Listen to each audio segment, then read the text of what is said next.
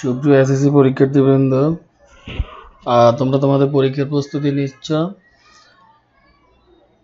আজকের ভিডিওতে তোমাদের ইংলিশ ফার্স্ট পেপারের প্রস্তুতিমূলক প্রশ্ন ব্যাখ্যা করা হবে। তোমাদের পাশাপাশি তোমরা কিভাবে অ্যান্সার লিখবে তাও টিপস দেওয়া হবে, যাতে তোমাদের প্রস্তুতি 100% হয় এবং তোমরা রেজাল্ট ভালো করো, A+ পাও। যারা ইতিমধ্যে আমাদের চ্যানেলটি সাবস্ক্রাইব করেছো তোমাদেরকে অসংখ্য ধন্যবাদ। যারা এখনো সাবস্ক্রাইব করোনি তোমাদের রিকোয়েস্ট করবো তোমরা এখনই সাবস্ক্রাইব করে আমাদের সাথে থাকবে। প্রত্যেকটি সাবজেক্টের তোমরা সাজেশন পাবে এবং তোমরা প্রস্তুতিমূলক প্রশ্নপত্র পাবে, উত্তর পাবে। তো দেখো, তোমাদের ইংলিশ ফার্স্ট পেপার মূলত তোমাদের 50 নম্বরের পরীক্ষা হবে। এটা 2 ঘন্টার মধ্যে তোমাদের পরীক্ষা শেষ করতে হবে। তো এখানে তোমাদের জন্য যে প্রথমে যে প্যাসেজটি দেওয়া আছে সেটা হচ্ছে 21 February is a memorable day in our national history. তার মানে 21 ফেব্রুয়ারির যে প্যাসেজটি তোমাদের আছে এখান থেকে দেওয়া হয়েছে, এটা সিং প্যাসেজ এবং এটা তোমাদের ইউনিট 3 লেসন 3-তে এই প্যাসেজটি আছে। তারপরে এর আলোকে তোমরা জানো যে তোমাদের মাল্টিপল চয়েস অর্থাৎ এমসিকিউ 5টি প্রশ্নের তোমাদের অ্যান্সার করতে হবে। আশা করি তোমরা এটি এখান থেকে অ্যান্সার করবে এবং এই অ্যান্সারের জন্য তোমাদেরকে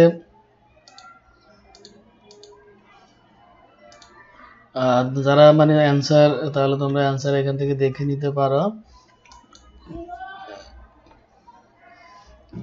যেমন এই নাম্বারের অ্যান্সার হবে to show honour to the martyrs of language movement.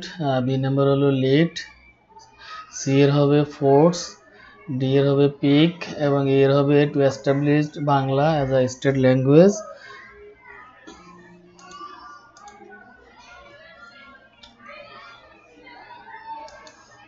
তারপর দেখো 2 নাম্বার হচ্ছে তোমাদের অ্যান্সার দ্য ফলোইং কোশ্চেন থাকবে এবং এটা তোমাদের 4 দুগুণে 8 নাম্বার। এখানে 4টি প্রশ্ন আছে, তোমাদের 4টি প্রশ্নের অ্যান্সার দিতে হবে।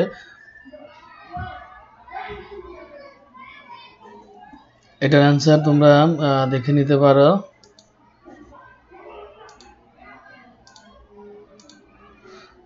দুই নাম্বার এটার অ্যান্সার তোমরা দেখে নিতে পারো যে তোমরা কতটুকু লিখবে, কি লিখবে। এখানে 4টি কোশ্চেনের অ্যান্সার দেওয়া আছে। তারপরে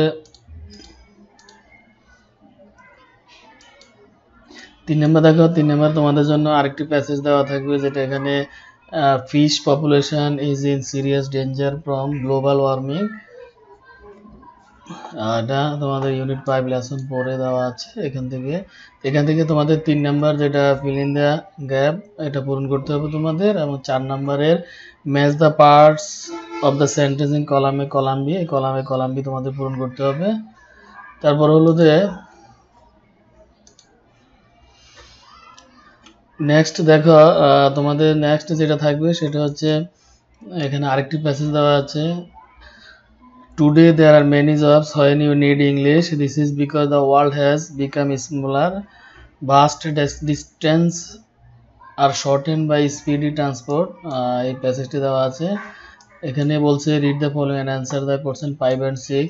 5 নম্বরে তোমাদের যেটা করতে হবে, complete the table below with information from the above passage.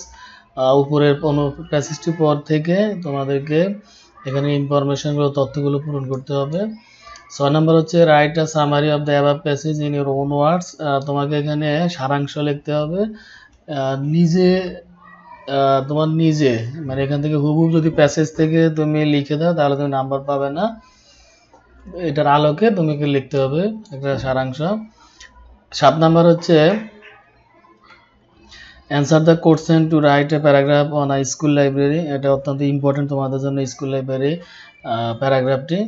এবং এটা কিভাবে লিখবে, এখানে যেমন 5টি কোশ্চেন দেওয়া আছে, কোশ্চেনের অ্যান্সারের আলোকে তোমরা এই প্যারাগ্রাফটি লিখবে।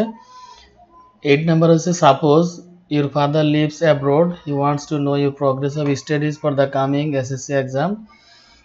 মনে করো তোমার বাবা বিদেশে থাকে, হি ওয়ান্টস টু নো, তিনি জানতে চান, ইউর প্রোগ্রেস, তোমার উন্নতি, অফ স্টাডিজ, তোমার লেখাপড়ার উন্নতি, অগ্রগতি, for the coming SSC exam, আসন্ন এসএসসি পরীক্ষা তোমার প্রস্তুতি সম্পর্কে তোমার বাবা জানতে চায়। নাও write an email to him about your progress of studies. Imagine you R Rani and you live in Sonapur Rangpur district, এটা লিখতে হবে তোমাদেরকে ইমেল। নাম্বার 9 হচ্ছে suppose you R Nadim R Nadia, you have a friend named Fahim or Fahima who does not read newspaper. Now write a dialogue between you and your friend about the importance of reading newspaper. তাহলে importance of reading newspaper, সংবাদপত্র পাঠের প্রয়োজনীয়তা বা গুরুত্ব সম্পর্কে তুমি একটা সংলাপ তোমাদের রচনা করতে হবে। তো এই হলো মোটামুটি তোমাদের 5 পেপারের কোশ্চেন পেপার, এবং এটা তোমাদের 50 নম্বরের পরীক্ষা হবে। তোমরা আশা করি এটা অ্যান্সার করতে পারবে। দেখো 3 নম্বর অ্যান্সার এটা, 4 নম্বরে তোমরা যেভাবে লিখবে 4 নম্বর। 5 নম্বরের অ্যান্সার দেখো 5 নম্বর। তারপরে 6 নম্বর এটা যে এটা লেখা, সামারিটা কিভাবে লিখবে এবং নিজের ভাষায় যেন হয় এভাবে লিখতে হবে। এখানে 8 নম্বর হলো আমাদের ইমেলটা তোমাদের লিখতে হবে। 9 নম্বর হলো তোমাদের ডায়ালগ লিখবে, এবং 7 নম্বর হলো স্কুল লাইব্রেরি প্যারাগ্রাফটি। তো প্রিয় শিক্ষার্থীবৃন্দ, আশা করি তোমরা প্রশ্নপত্র তোমরা সুন্দরভাবে লিখবে, এবং তোমাদের প্রস্তুতি যদি সুন্দর হয় তোমরা পরীক্ষা ইনশাআল্লাহ A+ পাবে, তাতে কোনো সন্দেহ নেই। তোমরা প্রস্তুতি নিতে থাকো। যারা যদি ভিডিওটি তোমাদের ভালো লাগে তোমরা অবশ্যই লাইক দিবে, তোমাদের ক্লাসমেট তোমাদের সহপাঠীদের সাথে তোমরা শেয়ার করবে।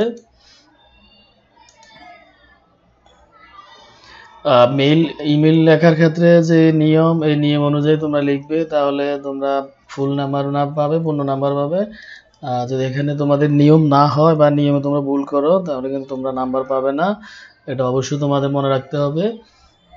অনেকেই ভুল করে ইমেল লেখার ক্ষেত্রে। এটা আসলে ইমেল সহজ, যদি ওভাবে লিখতে পারো তোমরা ওভাবে লিখবে। আরেকটা হচ্ছে তোমাদের যেটা তোমরা সামারি লেখা, সামারি অনেকেই ভুল করে লিখতে। তুমি সামারি আসলে মূলত তোমাকে সারাংশ লিখতে হবে, বা সারমর্ম আমরা যেটা বলি যে এটার মূল জিনিসটা তোমাকে লিখবা। তো এটা লিখতে গিয়ে তুমি তোমার নিজস্ব ভাষা তোমার মতে লিখবা, তবে প্যাসেজের আলোকে। প্যাসেজে বিষয়টা দেওয়া আছে তার মৌলিকত্ব ঠিক রেখে, কিন্তু প্যাসেজ থেকে হুবহু কোনো সেন্টেন্স তুমি এখানে যদি উঠিয়ে দাও তাহলে তুমি নাম্বার পাবে না। এটা অনেকে ভুল করে, এই বিষয়ে তোমাদেরকে সতর্ক থাকতে হবে। আর বাকিগুলো আশা করি তোমরা পারবে, এবং তোমরা প্রস্তুতি নিতে থাকো।